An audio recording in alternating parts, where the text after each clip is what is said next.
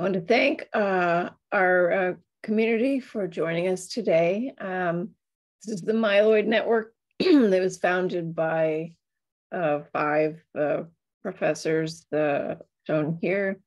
And together we organize monthly seminars, and we're organizing a conference at the Society for Immunotherapy of Cancer annual meeting in November.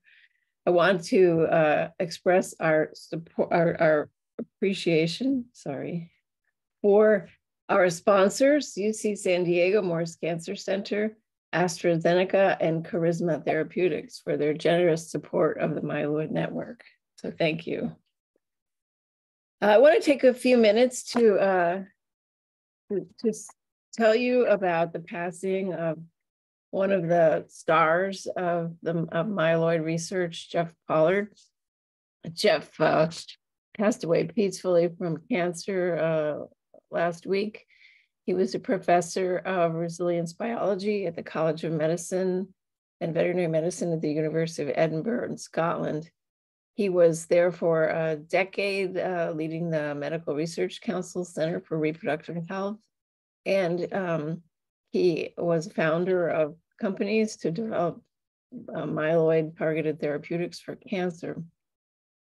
He graduated from Sheffield University with a degree in zoology and then a PhD at the Imperial Cancer Research Fund in London. Then he did postdoctoral fellowships, and for 24 years was a professor at Albert Einstein College of Medicine.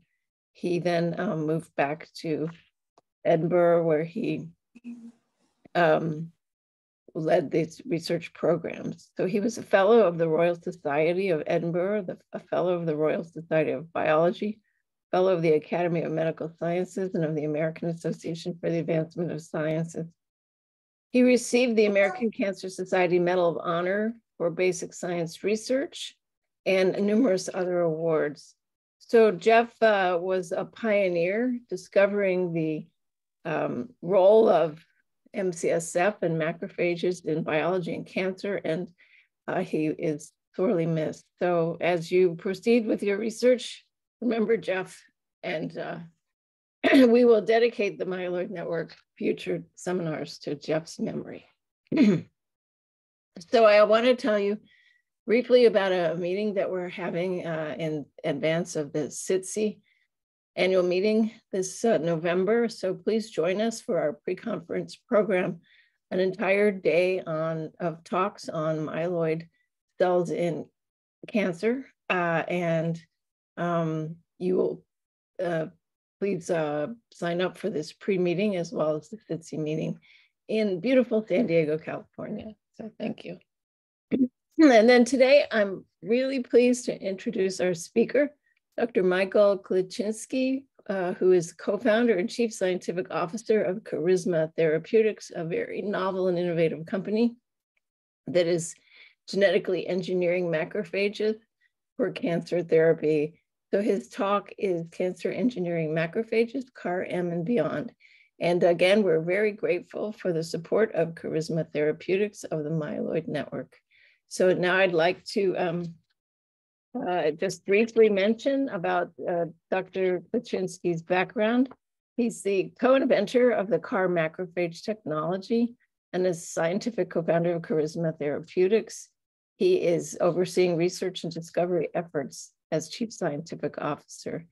He developed these CAR-Macrophages during his doctoral thesis under the mentorship of Saar, Gill, and Carl June at the University of Pennsylvania. His expertise is in immunology, synthetic biology, cancer immune therapy, and translational pharmacology. So we're so happy to have you today and look forward to your talk. So thank you for joining us. Thank you, Judith. Thanks everyone for joining. Let me pull up the slides here. Okay, so thank you for the introduction. Thank you everyone for joining. I'll be walking you through a story today around a technology that we started working on almost 10 years ago now back at Penn. when Saar, Gill, and I asked the question, what would happen if we put a CAR into macrophages? Can we redirect these potent innate immune cells against tumor-associated antigens and drive anti-tumor immunity? And it's been quite a fun ride. And I'll walk you through some of the rationale for developing CAR-Macrophages, some of the techniques in actually making these cells, a sampling of preclinical data that validates this technology in the cancer immunotherapy space. And then I'll walk you through our early clinical data with our phase 1 study with an anti-HER2 CAR-Macrophage CT0508. This is the first genetically engineered macrophage to be given to a human being, certainly the first CAR-Macrophage, and we're excited about the early data that we're seeing. And then I'll talk about a new story where we engineer macrophages with another type of synthetic receptor that's not a chimeric antigen receptor, and we think it has broad applicability in oncology and in chronic inflammatory disease. We are a publicly traded company. These are my cautionary notes regarding forward-looking statements. Anything I say is subject to the risks that are delineated in our regulatory filings with the SEC.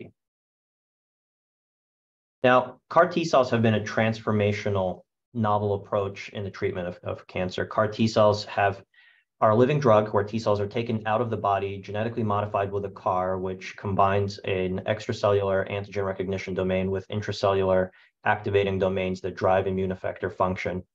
The cells are typically made from a patient's own T cells, though there are many allogeneic approaches. And there are now a number of approved therapies, including Kymriah, Yescarta, Abecma, Carvykti, and others for the treatment of blood cancers. And these are truly revolutionary therapeutics that are leading to complete responses in patients who otherwise have exhausted all options and are heavily pretreated and previously had no therapeutic modalities that could potentially help. Unfortunately, the responses in solid tumors, whether it's breast cancer, liver cancer, pancreatic cancer, et cetera, the response rates have not translated.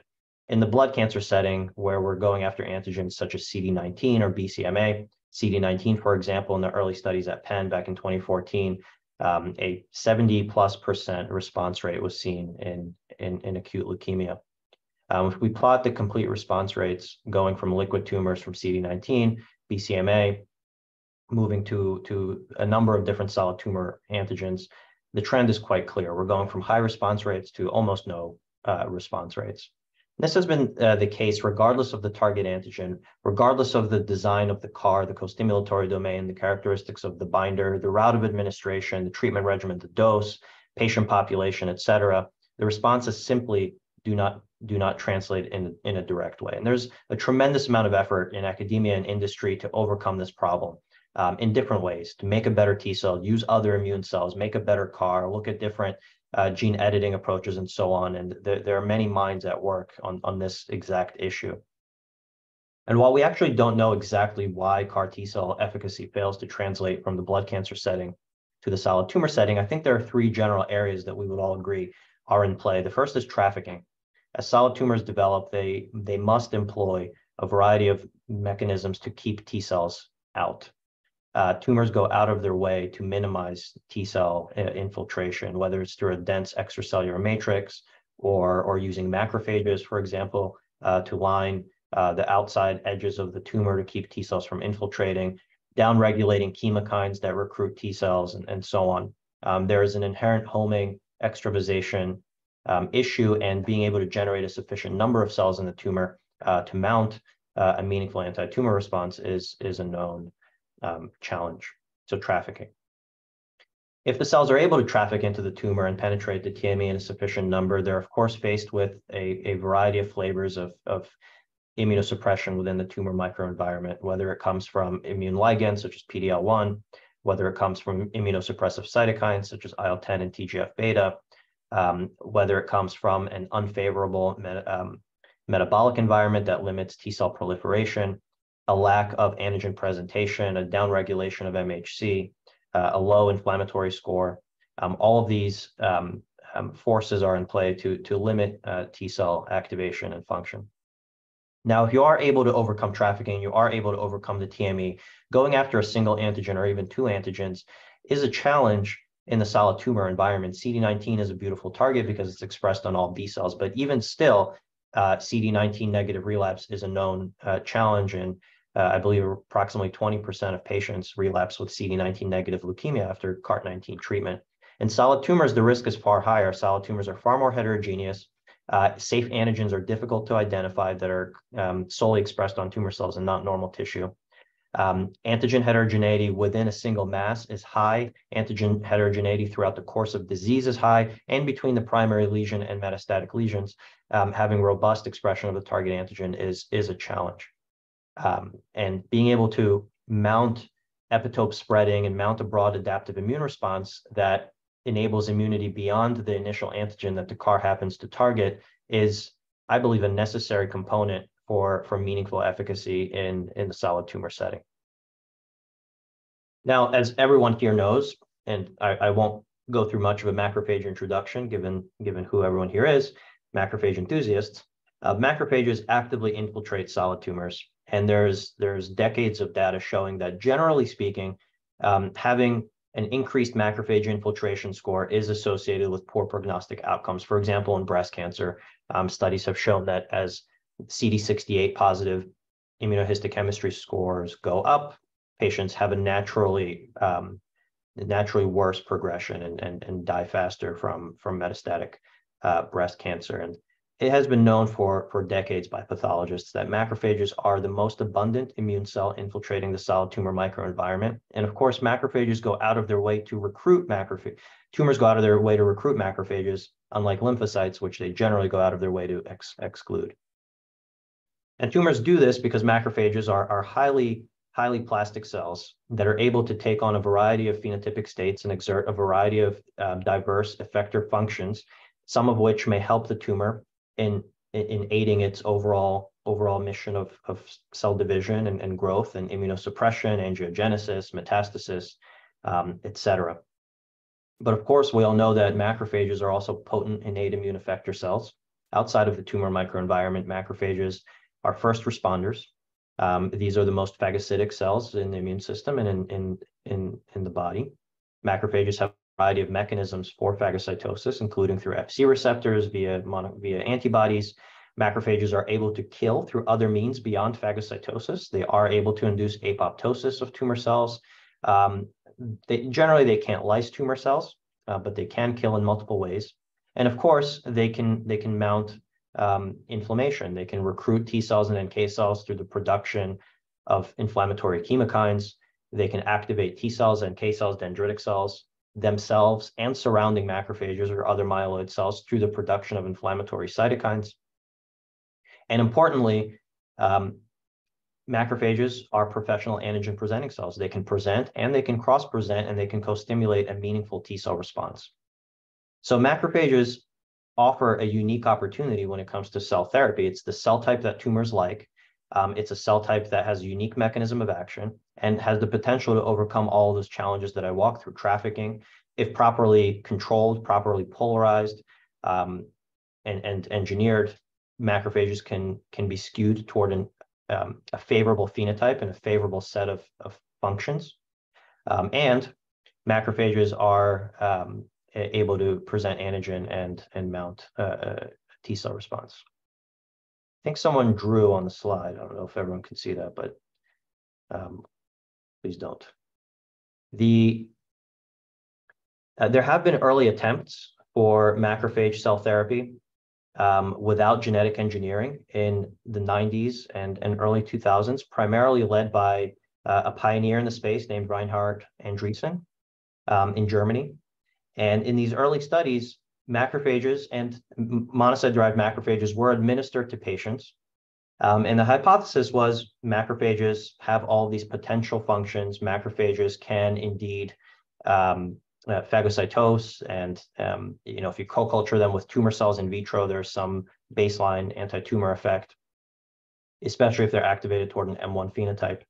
And studies were done to transfer interferon gamma and LPS activated M1 macrophages into patients.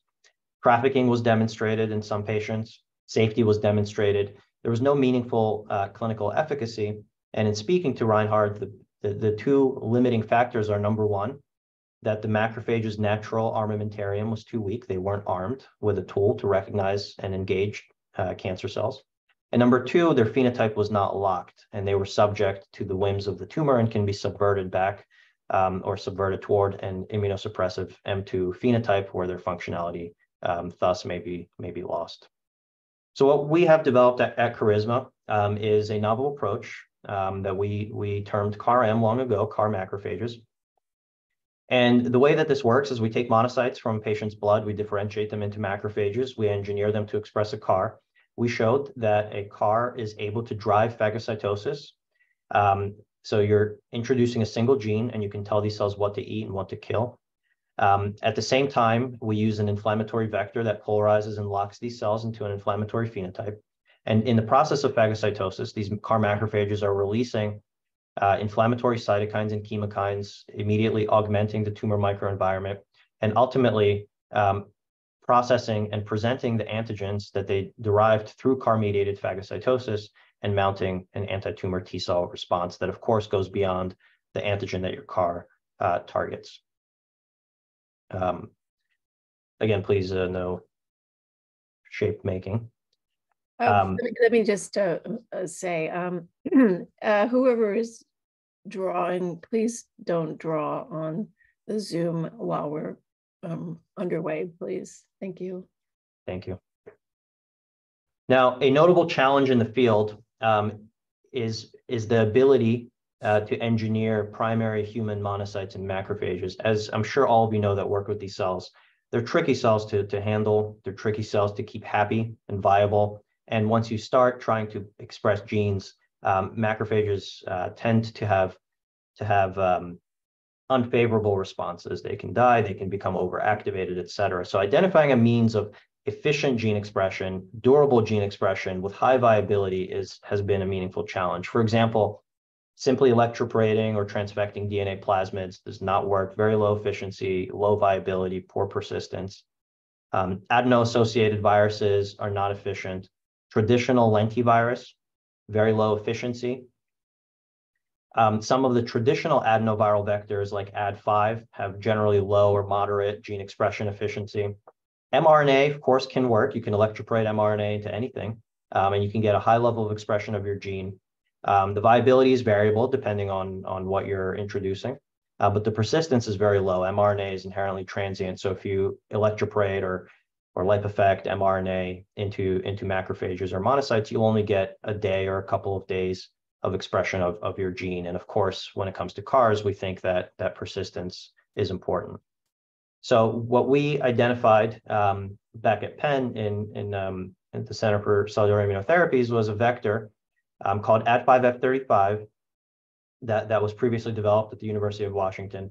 And this vector is a chimera where the Ad35 knob is engineered onto the Ad5 backbone, and that changes the tropism from the Coxsackie adenovirus receptor, which monocytes and macrophages don't express, to CD46, which monocytes and macrophages highly express to complement a pathway-associated receptor. And this vector enabled us to engineer human macrophages with high efficiency. We cloned the CAR into this vector and showed that we can make macrophages expressing any gene with 90% plus efficiency. And we've since really optimized this process at the company. There's only one other viral vector that's known to be effective in macrophage engineering, and that's the VPX lentivirus developed by our collaborator, Ned Landau at NYU. And this vector is unique. It's a lentivirus that carries VPX as a protein in its tegument, and it releases VPX as soon as the virus enters the cell. VPX binds to SAMHD1, which keeps the level of nucleotides in macrophages at a very low level. Once SAMHD1 is degraded in a ubiquitin-mediated pathway by VPX, the nucleotide levels rise and reverse transcription is now able to be effective. So with a standard lenti, you can maybe get 10% expression. With a VPX lenti, we can get close to 100% expression of our gene of interest. And Carisma holds a license to this vector for all use from NYU. Now, these two vectors are different in one key parameter. When you use an adenovirus, you trigger a variety of activating receptors in the macrophage, and you, by definition, will always get a highly M1 macrophage, which is great for oncology applications. Not so great for non-oncology applications, which is where VPX lentivirus comes in. It has no phenotypic impact on the cell. You just express your genes. The cells are still M0 or neutral, and you can control the phenotype to your state of choice. At Carisma, we've spent years developing this platform and converting it to a full-scale GMP environment so that we can actually manufacture large numbers, billions of autologous or allogeneic macrophages and monocytes. We are developing both at Carisma. We currently have a process for both macrophages and for monocytes. The macrophage process takes a week. The monocyte process takes a day. And these proprietary platforms enable us to engineer monocytes and macrophages with high efficiency. And while our initial focus is CAR, and we're pioneering the CAR-M, CAR-Macrophage, and CAR-monocyte space, there are other approaches that we're investigating that go beyond oncology as well, and go beyond autologous, both through allogeneic iPSC-derived myeloid cells. And more recently, we're developing direct in vivo reprogramming of myeloid cells using myeloid tropic lipid nanoparticles through a large collaboration with Moderna. So onto the preclinical data. What do human CAR-macrophages actually do? So when the CAR binds to its target, in this case, HER2 as a model antigen, the macrophages release large amounts of inflammatory cytokines, TNF-alpha here shown as an example. When we delete the intracellular signaling domain, in this case, CD3 zeta, the function of the macrophage in terms of cytokine release is gone. CAR-macrophages are able to phagocytose, target overexpressing, in this case, again, HER2, but not target negative tumor cells.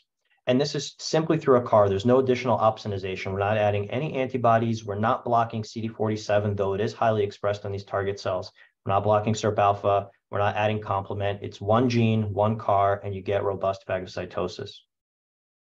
Together, these effects of phagocytosis, cytokine release, and other killing mechanisms lead to a potent killer cell. If we co-culture CAR-macrophages with, in this case, a HER2-expressing target cell, the CAR, but not the untransduced control macrophages, clear the tumor cells rapidly in vitro.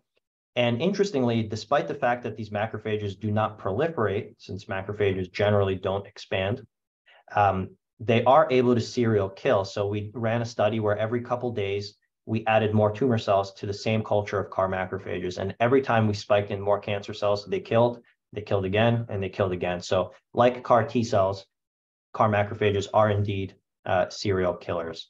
But importantly, the CAR has to be maintained for this to happen. So to see what this actually looks like, here's a video of CAR-macrophages in red, cultured with antigen-positive tumor cells in green. They find the cells, they phagocytose, and you can see the same hungry cells can eat multiple targets at once. Our record holder CAR-macrophage phagocytosed, I believe, 18 tumor cells. Now, in addition to phagocytosis and cytokine release, we asked the question, are there gene expression changes that occur once the CAR signals in the macrophage? So to answer that question, we took CAR-macrophages against HER2, and we either left them unstimulated, stimulated them with mesothelin, which is an irrelevant antigen, or with HER2, the target antigen, and we ran the cells through single-cell RNA sequencing. We evaluated the clusters with and without stimulation and found that there are a number of populations at baseline based on gene expression. Whether you unstimulate or stimulate with a control protein mesothelin, those populations don't change. But once they see the antigen HER2, you can see that almost all of the cells fall into this yellow cluster number 1. And when we look at the gene expression pathway analysis, we can see that a variety of inflammatory gene expression pathways are being turned on upon antigen engagement. So the CAR-macrophages are self-polarizing toward an M1 phenotype upon antigen engagement. We evaluated CAR-macrophage anti-tumor function in preclinical xenograft models that we published in Nature Biotechnology some time ago. These are humanized models where we can see that CAR-macrophage monotherapy improved tumor control. And importantly, we looked at the impact on the humanized tumor microenvironment and found that treatment with CAR, but not control macrophages, activated the surrounding myeloid, human myeloid compartment in these models. We also found that CAR-macrophages in vitro are able to directly recruit T cells, both CD4s and CD8s, resting and activated, through the chemokines that they're producing. This is in a transwall assay. And in an antigen cross-presentation assay, we found that CAR-macrophages have a much higher ability to prime, to cross-present and co-stimulate antigens to human T cells compared to control macrophages. Now, to really put this to the test in a meaningful model, humanized models have a number of limitations, as many of you probably have experienced. We sought to develop fully murine syngeneic models so that we can look at the impact of a suppressive TME on these macrophages, the impact of our macrophages on the suppressive TME, and most importantly, our ability to drive epitope spreading and mount a T cell response against tumors. Can we really see epitope spreading? To enable this, we had to establish a primary murine macrophage system. We are able to use the same vector, Ad5F35, to make murine CAR-macrophages robustly, and they have the same M1 phenotype upon seeing the adenoviral vector. We put these to the test in a number of models. Here I'm showing CT26 that we engineered to overexpress HER2. This is a HER2 3+ colon cancer model. CAR-macrophage monotherapy led to improved tumor control, led to improved overall survival. And when we looked at the tumor microenvironment and looked at T cells, in this CD8 T cells by IHC, you can see that treatment with CAR-macrophages led to a robust recruitment of CD8 T cells into the TME. And by flow cytometry, we confirmed the same thing.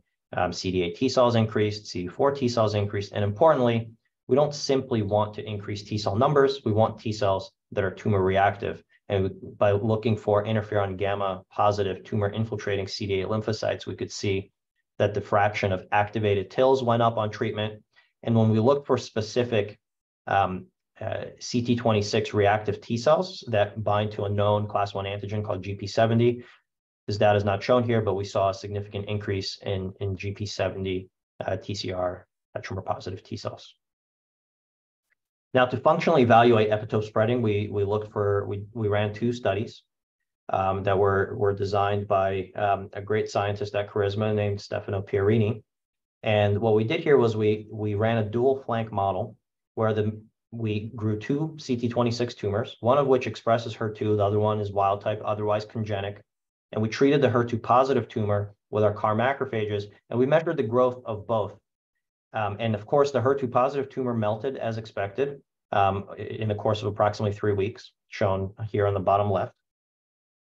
But interestingly, when we measured the wild type tumor, we found that there was an inhibition of the growth rate of the wild type tumor, which the CAR-macrophages themselves, of course, cannot see, telling us that we're mounting an adaptive immune response, and we could see an increase in T cells and T cell activation in the contralateral flank, telling us that an abscopal effect was indeed mediated. Now, that was somewhat of an artificial model. Patients don't come in with 2 tumors on opposite sides without complete opposite antigen expression profiles. But what does happen in the clinic is antigen negative relapse following the selective pressure of the CAR. So to mimic antigen negative relapse, we grew HER2 positive tumors in BALB/c mice. We treated with CAR-macrophages. We then took the complete responders, held them for 2 months post-tumor rejection, and we then re-challenged them with a wild-type HER2 negative version of the tumor. As a control, we engrafted the same inoculum of the wild-type HER2 negative CT26 in naive age and sex-matched mice, and we monitored tumor growth and survival. And what we found was that all of the mice that were previous CAR-M responders were completely protected from re-challenge, were alive, tumor-free, while all of the naive mice grew tumors and died in approximately a month. Not shown here, but we demonstrated that this was in fact mediated by a memory T cell response. If we deplete T cells, the protection was lost in these same exact mice. So this is direct evidence of not only immune memory, but epitope spreading since we removed the primary antigen of the CAR. Now, as I described, we're now in the clinic with CT0508. This is a HER2 targeted CAR-macrophage. This was the first genetically engineered macrophage, first CAR-macrophage to go into the clinic. CT0508 is an autologous monocyte-derived macrophage engineered with Ad5F35 to express a HER2 CAR. The phase 1 study is now ongoing at 7 sites across the country. We've presented early clinical data, and I'll go through some of those key findings here today. We've seen that CAR-macrophages are safe. They are feasible to manufacture from heavily pretreated solid tumor patients. and the translational data that we've seen provide a clinical validation of the CAR-macrophage mechanism of action. We now have 2 sub-studies that are open. One is an intraperitoneal study for patients with primary peritoneal cancers or metastases, and a combination study with CT-0508 and the immune checkpoint inhibitor Keytruda or pembrolizumab. I'll walk you through the process, the manufacturing process. Patients are first mobilized with GCSF, which increases their peripheral blood monocyte count and enables us to generate a larger cell dose. Patients then sit for apheresis, a leukopak is collected, shipped to our manufacturing site. Monocytes are isolated with CD14 selection, differentiated into macrophages, transduced with the Ad5F35 vector, which delivers the CAR and polarizes to M1. Cells are then cryopreserved, sent back to the clinic, where they're thawed at the bedside and infused back into the patient without any lymphodepletion, no chemotherapy conditioning, which is used for, I believe, all other cell therapies today. We work with 2 manufacturing partners, Miltenyi, and more recently we entered into a partnership with Novartis, and Novartis is manufacturing CT-0508 out of their commercial manufacturing site in New Jersey, where Kymriah is produced for the US. So the phase 1 study is a multi-center open label, single arm phase 1 study in patients with HER2 2+ or 3+ advanced solid tumors. This is a basket trial, meaning we're not limiting it to breast cancer, for example. Any histology is welcome as long as they meet the other inclusion and exclusion criteria. And I'll be sharing data from group 1, which is an intrapatient dose escalation of up to 5 billion cells split over 3 infusions in 1 week. Group 2 is actively enrolling. And all the translational data that I'll go through today was, all the translational studies were led by a great scientist and our vice president of research here at Carisma, Thomas Condamin. So first, a key question for us going into the study is, can we actually make high quality CAR-Macrophages from very advanced patients that enter phase 1 cell therapy trials, as you can imagine, are generally quite sick. These are patients that have exhausted all other options and have advanced disease and heavily pretreated. And a notable concern was, do these patients that have a history of chemotherapy, radiation, targeted therapy, et cetera, are we able to make quality myeloid cells from their peripheral myeloid compartment, which may have been damaged by prior treatments? We did not see any issue in group 1 of the study. We're able to make CAR-Macrophages in the same quality and quantity as with healthy donors. We see that our patient-derived CT-0508 in blue have a high viability, have a high purity, and have a very high CAR expression, averaging at over 80%.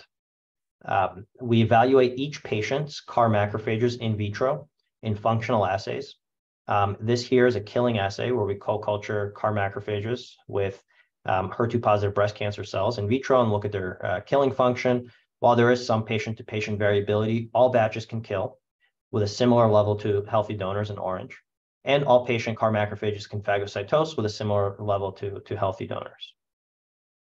We evaluated the phenotype of these cells here using single-cell RNA sequencing, and we applied a known M1, M2 signature based on the expression level of approximately 30 inflammatory macrophage genes, 30 or so suppressive macrophage genes, and mapped them onto each patient's either baseline monocytes in gray or final CT-0508 in blue. And you can see that for each patient in each box, the cells were indeed M1 polarized as compared to the baseline product. We also evaluated the ability for cytokine and chemokine release for each patient's cells. So again, each data point here is a unique patient, stimulated with either mesothelin, which is a control, or with HER2, which is the target. And you can see that while there is some variability, all patients were able to produce TNF-alpha, other cytokines, and other chemokines in response to the target antigen. So we are able to make high-quality functional cells from these patients. Safety was the primary goal of this phase 1 study. As I mentioned, this is untapped territory. There's an ample literature for CAR-T and now CAR-NK safety, pharmacokinetics, pharmacodynamics, and efficacy in a variety of indications. this is new. So the primary goal is to understand if CAR-macrophages are safe. And HER2 is a great target, but it is expressed to some low extent on normal tissue. So there is some risk involved. And we believe that if we see that CAR-macrophages against HER2 are well tolerated, then that likely is going to translate to most other antigens. The majority of adverse events were mild, grade 1 or grade 2. We saw an infusion reaction in 3 out of 9 patients grade 1 and 1 out of 9 patients grade 2.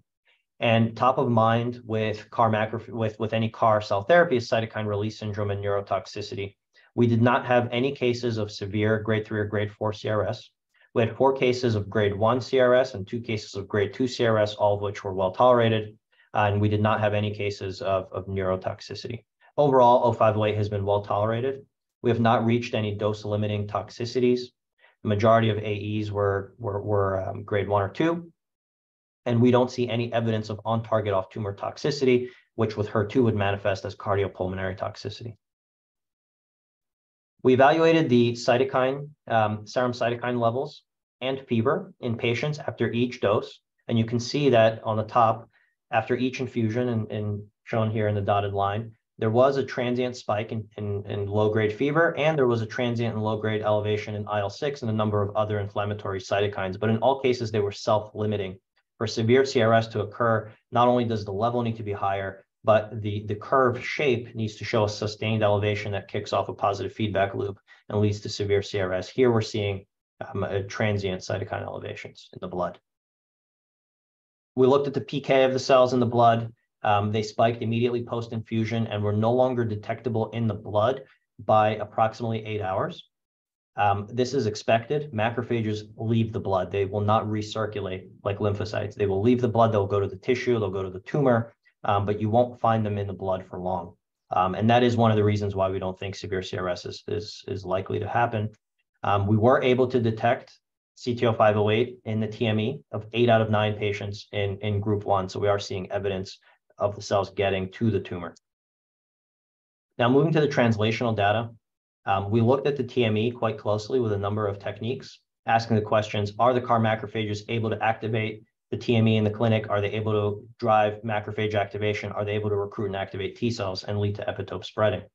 We first, looking here on this slide at the myeloid compartment, we found an increased fraction of M1 macrophages. We found an upregulation of M1-associated genes in the intratumoral myeloid cells. For example, the way to interpret this plot in B, and this is from a single exemplary patient with esophageal cancer. Using single-cell RNA-seq, we zoom in on the myeloid cells within the TME. At screening, we see that this patient has very low levels of expression of a variety of inflammatory genes like TNF-alpha and IL-6, IL-1 beta, IL-1 alpha, and others. Week 4 post CT-0508 monotherapy, we can see that these genes are turning on within the TME. Similarly, we looked specifically at the antigen presentation machinery in the TME, comparing expression at week 4 versus at baseline. And you can see that class 1 related genes and class 2 related genes increased over time for the majority of patients. Now moving to T cells, as I mentioned in the beginning, macrophages are killer cells, but macrophages, in my mind, are antigen presenting cells, and we need them to recruit and prime T cells. And to me, that's what can drive meaningful responses. We measured the fraction of T cells within the TME at screening and at week 4. Here I'm showing 3 example patients with single-cell RNA sequencing, looking at the fraction of effector T cells out of all immune cells. You can see that the effector T cell fraction is increasing with treatment. For example, in patient 2, at baseline, only 5% of the immune cells within the TME were effector T cells. 4 weeks after CAR-Macrophage treatment, that went up 5-fold to 25% of all immune cells. We also looked at the T cell activation levels within the TME over time at screening and at day 8 and at week 4. These are 3 separate biopsies. And you can see that over time, as you go from top to bottom, and as time passes with treatment, you can see that T cells are becoming more activated through a lot of different pathways. And chemokines are going up, co-stimulatory molecules, cytokines and effector molecules, transcription factors, and importantly, inhibitory receptors, not surprisingly, are also going up, as when you activate T cells, immediately, of course, they upregulate compensatory mechanisms to prevent overactivation. So PD-1 and others are indeed being upregulated. And this is part of the rationale why we are now have opened a combination study with pembrolizumab. Now, to evaluate the specifics of the T cell response and to ask the question about epitope spreading, we evaluated the T cell repertoire through T cell receptor sequencing. Every T cell has a unique TCR. You can sequence those unique junctions and understand changes to the repertoire. We found that there was expansion of T cells in the peripheral blood of all patients treated. When we looked at the T cells that are expanding in the peripheral blood and we mapped them to the T cell repertoire in the TME, we found that there is an accumulation of peripherally expanding clones in the TME over time. And when we specifically look for emergent clones, which are T cells that were previously not identified that are emerging on treatment, we see that there is a stark increase in emerging clones that are peripherally expanding, accumulating in the tumor over time. Now, they would be unlikely to accumulate in the TME if they weren't reactive against tumor-associated antigens. So we took it a step further and looked at the most expanding T cell clones that were newly emergent, and we mapped their TCR against the single-cell RNA-seq data to find their phenotype and activation state, and we found that the newly emergent clones accumulating in the TME took on an activated cytotoxic CD8 phenotype, expressing genes like granzyme B, interferon gamma, perforin, Ki67, telling us that they are indeed becoming activated within the tumor. Taken together, I think these data are compelling to suggest that we are driving anti-tumor adaptive immunity. So in summary, we've shown so far that this is feasible, this is safe. The best overall response thus far in this cohort has been stable disease, which we've seen in 4 out of 9 patients. Group 2 is now enrolling along with sub-studies for Pembro combo. Now, speaking of Pembro combination with T-cell checkpoint inhibitors, immune checkpoint inhibition has been an absolute game changer in the treatment of cancer. And I believe something like 70% of patients with solid tumors see a checkpoint inhibitor at some point in their treatment course. However, the majority of patients do not respond, and only something like 20% of patients across different indications have a response, and that number is far lower in some indications, like breast cancer, where immune checkpoint inhibitors are not even indicated. When we look at reasons why patients respond or don't respond, and there's an enormous body of literature around this question, there is a clear pattern that stands out. The majority of patients that have a response to PD-1 blockade have a high tumor mutational burden. They have more mutations to go after for the T cells to see, and they have a high T cell inflamed gene expression profile. The tumors are warmer, so to speak, and the TMEs are more permissive. Patients with a low tumor mutation burden, low gene expression, T cell inflamed gene expression profile have no responses. And patients that have a high TMB but low gene expression profile also have poor responses. So there's nothing that we can do to increase the tumor mutational burden, of course, but can we use engineered myeloid cells and CAR-M to drive the increase of the T cell inflamed gene expression profile and convert these patients on the left-hand side of the graph from non-responders to responders? And we've worked on this preclinically extensively in a variety of models, and we've shown that the combination of CAR-Macrophages with blockade of PD-1 is highly synergistic. These are antigen-presenting cells. They interact with T cells, but there's nothing inherent about a CAR-Macrophage's effector function that can disexhaust the T cell. They'll recruit, they'll prime, they'll co-stimulate, but if the cell's exhausted, it's exhausted. And we believe we need a checkpoint inhibitor on board to overcome that limitation. In mouse models, there's improved tumor control, and importantly, there's improved TME modulation when the two are combined. If you look on the right-hand side, this is ion path multi-parameter immunofluorescence analysis. In a control untreated tumor, this is CT26, the majority of the cells are blue, which are tumor cells or fibroblasts. When we give PD-1 alone, you see macrophages coming in green. When we give CAR-Macrophages, you see macrophages in green plus T cells in yellow.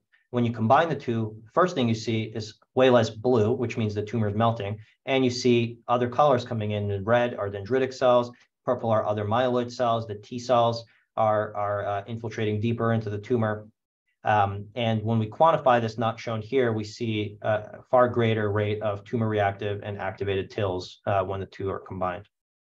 We took this a step further and evaluated a model that we have that we know does not respond to CAR-Macrophage monotherapy and does not respond to PD-1 monotherapy. And when the two were combined, you can see that the results were quite clear. The tumors were completely rejected, both in terms of the tumor growth curve and in terms of survival. So we now have a study that's open at multiple sites that's enrolling patients with HER2 overexpressing solid tumors in combination with pembrolizumab. This is a safety trial in a population that generally does not respond to monotherapy with immune checkpoint inhibitors. So in the last 15 minutes or so, where do we go from here? So Carisma has been hard at work developing a variety of enhancements to the platform, both in terms of the cell and in terms of the gene engineering strategies that we use. Can we make better CARs? Can we incorporate additional signaling domains? Can we delete genes that are inhibitory to the macrophage, such as SIRP-alpha, the do not eat me receptor, to improve CAR function? We've made next-gen CARs that we see have improved effector function. We've developed means to gene edit CAR-Macrophages to remove inhibitory pathways such as SIRP-alpha, which we've shown improves CAR-Macrophage function. One I'd like to highlight is a change to the cell manufacturing process. Rather than differentiating our monocytes into macrophages, we asked the question, can we directly engineer them in the monocyte stage, identify a way to ensure that they will finish differentiating into M1 macrophages within the patient, but the actual product is a monocyte. And we've developed this process. This is our next program, CT-0525, with the IND going in this year. CT-0525 is an anti-HER2 CAR monocyte. It's made using the same Ad5F35 vector, and we see that these cells are able to persist for a long time. They express CAR for months. They can persist in vivo for at least 250 days. These are monocytes expressing CAR and luciferase, and we track their luciferase score. There's a peak, but they're present in the mouse for over 250 days. And importantly, we saw this even in NSG mice where there's no cytokine support. We evaluated these CAR monocytes in a humanized orthotopic pancreatic cancer model where we implant a pancreatic cancer surgically into the mouse pancreas, allow it to grow, and then treat with IV CAR monocyte monotherapy. And you can see that CAR monocytes led to an improved tumor control rate. Now, in addition to this development with monocytes, which in addition to the biological parameters also allow us to make more cells. We know that with this monocyte process, we can make approximately 5-fold more cells than with the macrophage process. Our next program beyond HER2 is a CAR-M targeting mesothelin, CT-1119, led by a great scientist named Nick Anderson. We've shown that we've made an scFv that is fully human with a human binder, targeting a non-shed portion of the mesothelin antigen, which is expressed in a variety of solid tumors, such as ovarian, pancreatic, lung cancer, mesothelioma, and a number of others. These anti-mesothelin CAR-Macrophages are able to phagocytose and release cytokines in response to mesothelin overexpressing tumor cells. And they can do this in a stable fashion, either acutely or weeks after the cells are transduced. And we evaluated these in a simple xenograft model, non-humanized, where the only effector function can come from the macrophages themselves. So it's limiting, right? Since we're only looking at phagocytosis and no T cell priming. And we can see that treatment with CT-1119 and an aggressive metastatic lung cancer model led to a reduction in the number of metastases in the lungs of mice. Now, everything I've discussed so far is around cell therapy, taking monocytes out of blood, engineering them, and using them as a living drug. We entered into a partnership with Moderna at the start of last year with an entirely new paradigm in mind. Rather than taking cells from patients and engineering them, can we find the cells we want and engineer them directly within the body? Going from a living drug to what I would consider a more traditional drug, and certainly an off-the-shelf allogeneic, not allogeneic, but off-the-shelf drug that is still autologous in the sense that you are engineering a patient's own cells, so you have full MHC matching and a full potential to mount a T-cell response, since without matching MHCs, you can't present antigens. Together with Moderna, we're using a myeloid tropic lipid nanoparticle that finds myeloid cells within the body and within the tumor and delivers an mRNA encoding the CAR. We've shown that in an organoid model where we mix breast cancer cells together with tumor-associated macrophages that are already polarized toward an M2 TAM phenotype, we drop the lipid nanoparticles on top of these co-cultures, we immediately convert these TAMs to CAR-M, and you can see that over time, these organoids shrink. We're working with Moderna to develop this for a number of targets in oncology, and we're very excited about this transformational approach. I'll skip our pipeline for the sake of time and go into a new story that we haven't presented before. Well, we have presented some of this data in a poster, developed by a brilliant scientist at Carisma named Chris Sloas.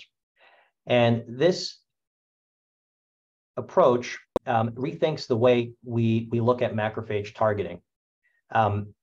Cytokines are a culprit in a variety of diseases, and cytokine balance is critical to maintain tissue homeostasis. And in oncology, in the solid tumor microenvironment, there is most frequently an abundance of immunosuppressive cytokines, such as IL-10 or TGF-beta, that overwhelm the inflammatory cytokines. On the contrary, in chronic inflammatory disease, autoimmune disease, such as NASH, IBD, CKD, the opposite is true. There is an abundance of inflammatory cytokines, such as interferon, gamma, and others, TNF-alpha, IL-17, IL-23, IL-6, and so on. Macrophages are not only able to produce these cytokines, but are able to respond to them. And macrophages are the immune cell that is present in every tissue throughout the body that serves as the processor that receives these signals and responds with an output. Macrophages are cytokine processors. Now, we asked the question, can we use genetic engineering to program macrophages to rethink how they interpret cytokine cues and how they respond? For example, can we generate a macrophage that sees these potent immunosuppressive cytokines, IL-10 or TGF-beta, which are abundant in the solid tumor microenvironment, and rather than responding by amplifying immunosuppression, have them respond by inducing inflammation?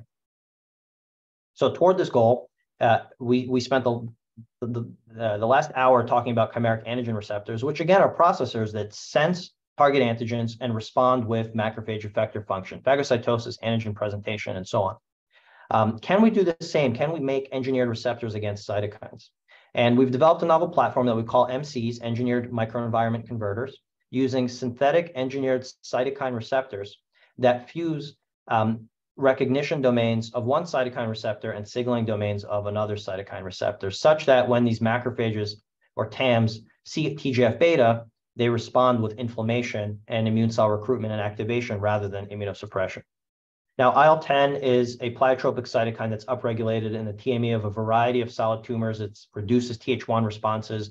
It limits antigen presentation, increases PD-L1, recruits MDSCs and activates Tregs and so on, and is associated with a poor prognostic outcome. So we designed an MC against IL-10. And in order to do this, what Chris did was take the IL-10 receptor and fuse it with the signaling domain of the interferon lambda receptor, which works well because they share a co-receptor. And we now have macrophages that see IL-10 and respond with a type 1 interferon response. We evaluated this, the signaling pathway. When macrophages see interferon lambda or any interferon, they signal through STAT1 and STAT2. And we found that when we activate our MCs with IL-10, they are now phosphorylating STAT1 and STAT2 as if they were seeing interferon. We looked at M1 and M2 markers. On the x-axis here is an increasing concentration of IL-10. And then the y-axis is the level of expression of CD86, an M1 marker. If we give control macrophages in gray, IL-10, they downregulate CD86. and they upregulate CD163, an M2 marker. Now, if we take MCs that have an IL-10 switch receptor and we feed them IL-10, they're actually upregulating CD86, becoming M1, and failing to upregulate CD163 and failing to become M2, functionally proving that we are able to convert the processing of IL-10. We looked at this more broadly. This is cytokine release data with hierarchical clustering. If we look at untransduced macrophages on the right, stimulated with interferon lambda, and we look at their profile of production of chemokines in red and cytokines, they make a variety of these factors. If we take MCs and we trigger them with IL-10, hope you can all see my cursor, you can see that these bars almost perfectly line up. These cells are seeing IL-10 and they're mimicking macrophages seeing interferon. We evaluated the ability of these MCs not only to polarize themselves, but to polarize their neighbors that do not express the MCs. So we took macrophages expressing the MCs or controls, we triggered them with IL-10, and we looked at their cytokine release, but we also co-cultured them with either M2A or M2C tumor-associated macrophages. And we found that the M2A and M2C macrophages themselves, even though they don't express the MC, are taking on an M1 phenotype and upregulating M1 genes after being co-cultured with MCs in the presence of high doses of IL-10. So not only are the MCs converting their own phenotype, but they're impacting their neighbors, which of course is critical, since if we're using this as, say, a cell therapy, the TAMs that are already in the tumor won't express this, only our incoming product will. We took this a step further. IL-10 is undoubtedly not the only cytokine target in the tumor microenvironment. TGF-beta is a dominant immunosuppressive factor. We generated an MC that targets TGF-beta and converts the TGF-beta signal into a type 1 interferon signal. And without going through the details, we found the same exact thing. We can target TGF-beta, convert it to an M1 signal. Macrophages stimulated with interferon beta, type 1 interferon, upregulated a variety of inflammatory cytokines. If we take MCs and give them TGF-beta, one of the most potent immunosuppressive cytokines, they look just like interferon beta stimulated macrophages. And this is quantified here. I won't go through the details, but they're upregulating inflammatory factors in response to TGF-beta. I should say I failed to mention that not only do they respond to the cytokine with inflammatory responses, but in this process, they're soaking up the target cytokine and pulling it out of the environment. So not only are they neutralizing it, but they're functionally responding to it with a desired phenotype. We've also made a receptor that converts TGF-beta into a CD40 MyD88 signal, which has a different, activates different pathways in the macrophage. And we've shown that this approach is functional. As an example, if you can see my cursor, when we give these cells TGF-beta, they're now producing IL-12, a potent anti-tumor cytokine. So these receptors, of course, can be combined. They can combine together. They can be combined with CARs, either on the same cell or in the mixed cell population. And similar to what I described for the CAR-Macrophage approach, these MCs against TGF-beta or IL-10 and this modular platform more broadly, which can be targeted against specific cytokines, can directly convert non-responders into responders when it comes to immune checkpoint blockade. Now, we asked the opposite question. We've shown that we can engineer these macrophages to respond to immunosuppressive cytokines with inflammatory responses. Can we do the opposite? Can we generate macrophages that see inflammatory cytokines like interferon and IL-17 and respond with immunosuppression? And the idea here is that macrophages, as innate immune cells, they like to go to inflammatory sites. They traffic to inflammatory sites. That's been shown in the literature. And rather than causing systemic immunosuppression by blocking, say, TNF-alpha or IL-17, can we use macrophage cell therapy to locally home to inflammation, see these inflammatory cytokines, and only when they see the inflammatory cytokine respond with an immunosuppressive cue? So what we did here, similar design, but we took the interferon gamma receptor and fused it to the IL-10 receptor signaling domain. And we found that it works beautifully, the exact opposite response. When we give interferon gamma, these cells are now downregulating M1 markers and upregulating M2 markers when they express the interferon gamma MC, rewiring the response to inflammatory cytokines. And this we applied this to a different target IL-17, which is found in NASH and CKD and multiple sclerosis and others, and found that we can now convert IL-17 into an immunosuppressive cue.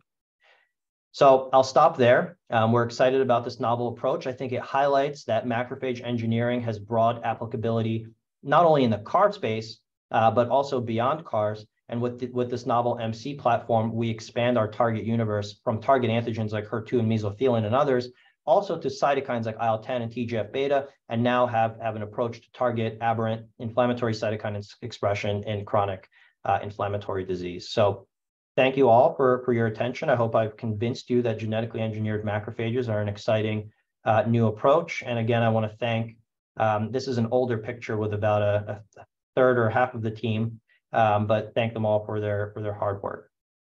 So thanks everyone. And if there's time, Judith, I'll be happy to take questions. Yeah. And we have a number of open positions that are listed on our website. And if you're interested, take a look, and you can reach out to me as well.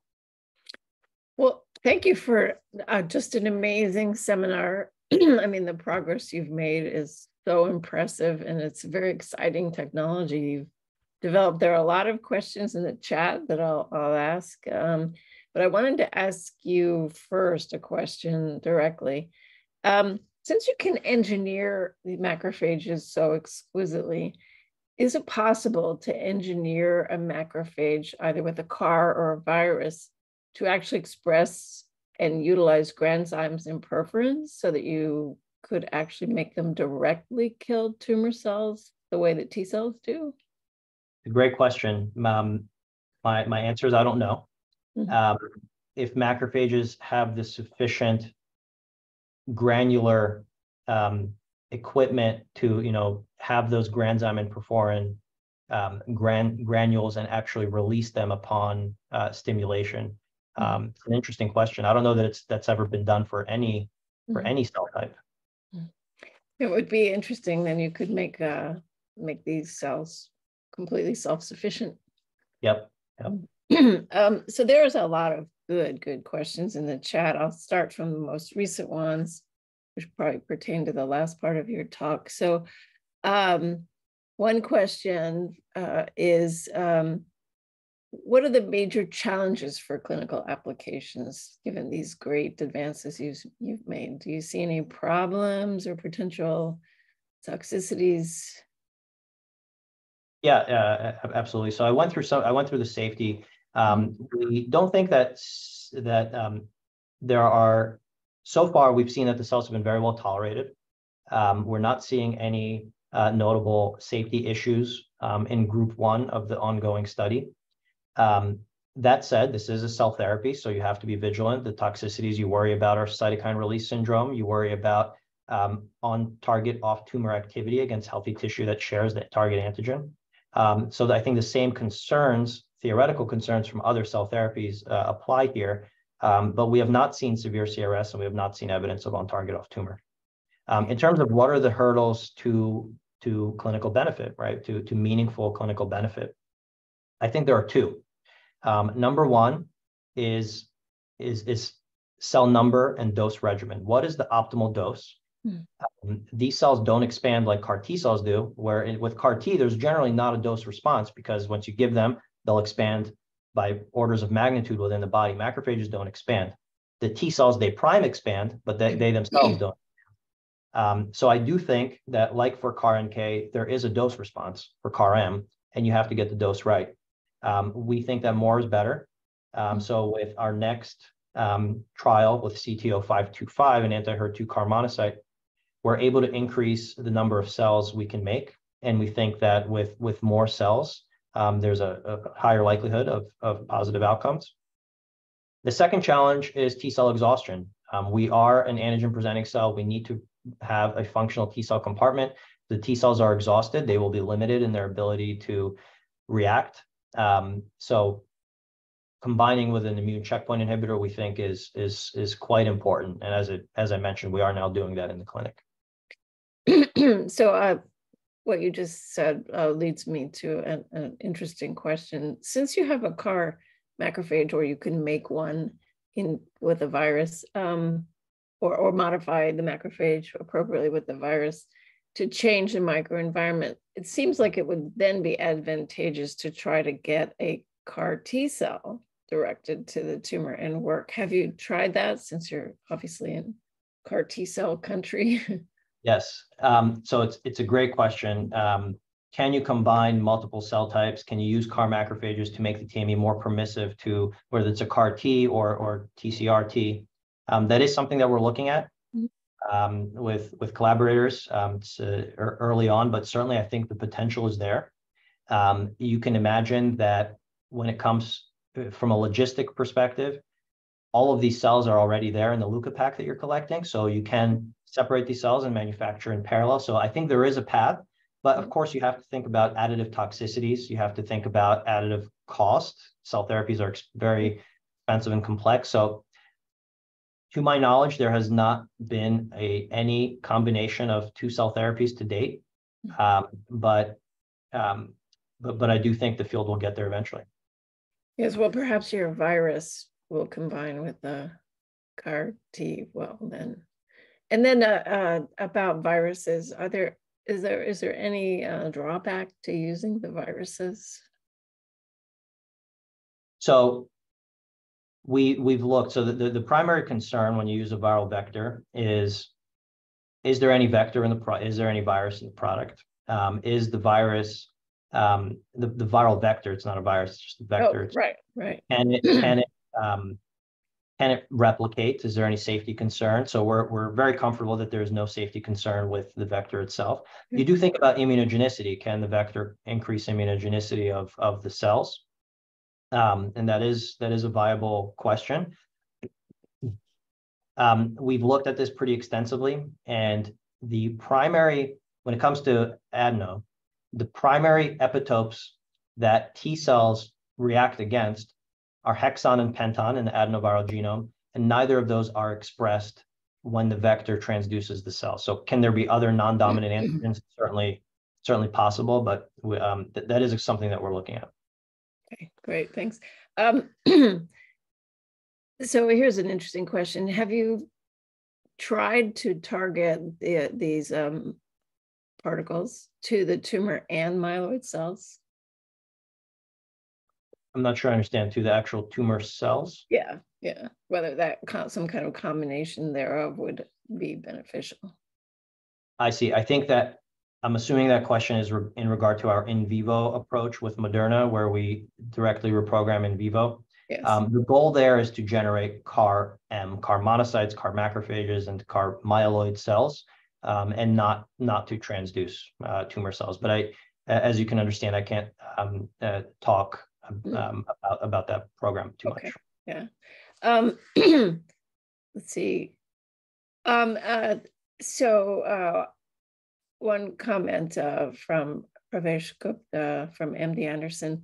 Nice talk. Can you please explain the persistence of CAR monocytes beyond a week, which typically is their lifespan? Yeah, so monocytes themselves monocyte and macrophage survival is an interesting question, and it's hard to answer because you can't just sample the blood like you can with T cells, and that's what all the CAR T trials do. They just take blood every week and you get a beautiful curve.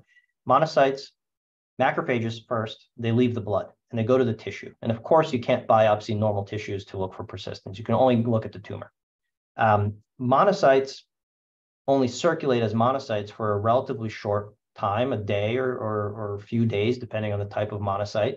But once those monocytes extravasate, differentiate into macrophages, they can survive for a long time. And there have been studies that have looked at this, and it depends on where they are, which organ, it depends on what they're doing, and the environment that they're in. If there have been studies showing that monocytes can differentiate into macrophages and take on a tissue-resident macrophage phenotype, and they can persist for a long time. There have been studies that have shown macrophages persisting for over a year in some of the pulmonary alveolar proteinosis literature. So we've seen that when we inject CAR monocytes into mice, we've been able to detect them for over 250 days.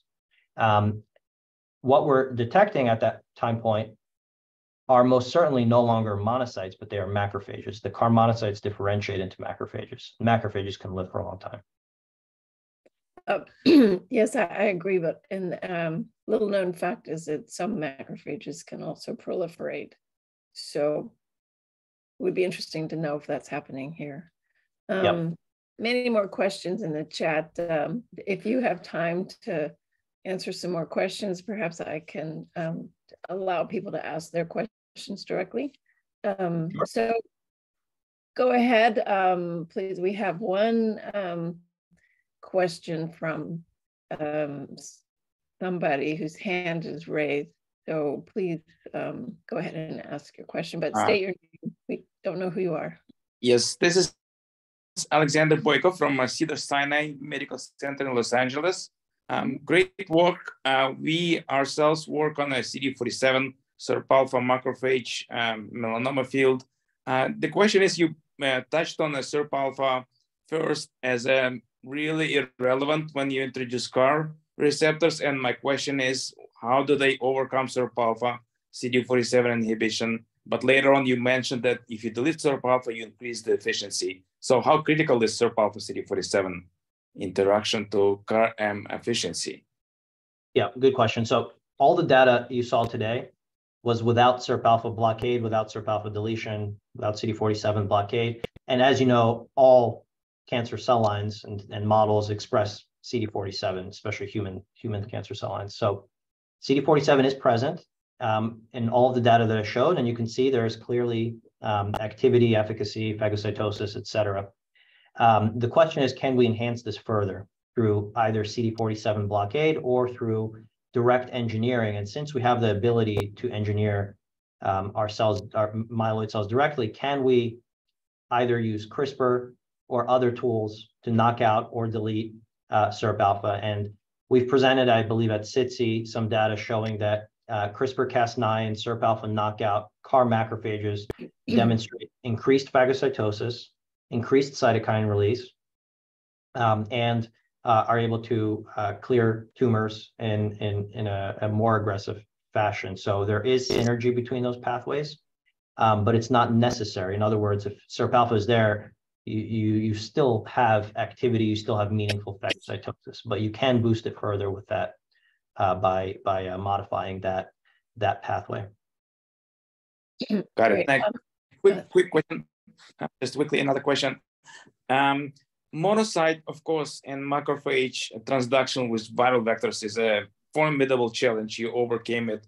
Have you considered starting with like CD34 or iPS cells, which are way more easily transducible than antivirus, and then differentiating them towards the macrophage fate? How would that, in your experience, would that be easier? So it's not necessarily easier, it's different. So if you go to an iPSC, you now have an allogeneic product. So you have all of the entire realm of challenges associated with putting one person's immune cells into another person. That means MHC mismatch, that means the risk of rejection, and potentially the limitation of, can you actually present antigens to your T cells if you don't have the right MHC, or like most allogeneic iPSC approaches, you've deleted MHC to make a universally accepted immune cell. So you enter into a world of different challenges. That said, we are working on iPSC-derived CAR-Macrophages. We have a collaboration with Bruce Blazer at the University of Minnesota, who's one of the pioneers in iPSC cell therapies. And it absolutely is feasible to make CAR-Macrophages from iPSCs. There have been some publications on that. So it is doable, and that field is growing. In my mind, there is that primary challenge is antigen presentation. And if you want antigen presentation to be robust, then you have to have fully matched MHC.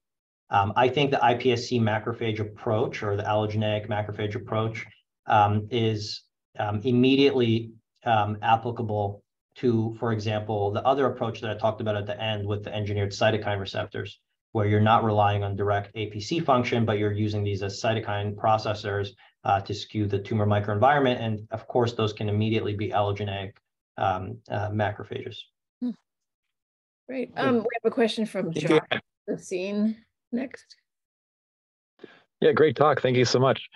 You mentioned the possibility of engineering other types of myeloid cells. I wondered what your thoughts are, or if there's any data on putting the CAR, what would happen if there was a CAR eosinophil or a CAR basophil or a CAR mast cell, and if that has been studied or if there are concerns there? So we're not studying CAR eosinophils, basophils, or mast cells. So I think the universe of cell types is undoubtedly expanding from, of course, alpha beta T cells to gamma delta T cells to NK cells, NKT cells, and then to our work on macrophages and monocytes. I have seen publications very recently around CAR neutrophils. I've never seen anything around the other cell types, and there has to be a real rationale to make the effort to go to another cell type. I would say just because you maybe can doesn't mean you necessarily should. There has to be a meaningful advantage to the effector functionality and characteristics of that cell type. There's also a key practical consideration, and that's cell numbers. You need to be able to produce a dose, a meaningful dose, and those other cell types are so rare in the peripheral blood that I think that would be an inherent challenge. But to your question, no, that's not something that we've ever looked at. Just out of curiosity, what about dendritic cells? Have you tried to manipulate them at all? I think CAR dendritic cells, I think have potential.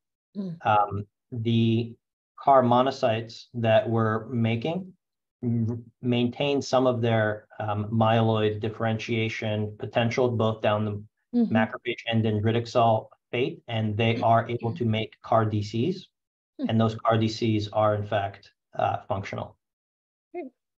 Okay, we have a question from Fabio Qualia. Okay, Fabio is okay. Yeah, I wonder if you can say something about how you specifically target the myeloid cells with the LMPs, and how is the M1 polarization compared to when you use the adenovirus? Yeah, how important is the M1 polarization for the CAR, since M2 also can phagocytate and interior also present? Yeah, so I'm not at liberty to discuss any details of our in vivo reprogramming approach that we're developing together with Moderna, so I can't answer your first few questions. Your last question, which I'll view as more general, about M1 versus M2, can M2 macrophages still be functional? And absolutely they can. You know, M1, M2 is not black and white, and I think everyone cringes a little bit when those terms are used. I use them as a generality, but absolutely macrophages that are so-called M2, they can phagocytose, they can kill. What I think the primary differences are is the ability to release inflammatory cytokines, and what do they do after they phagocytose? Can they cross-present? Can they meaningfully co-stimulate?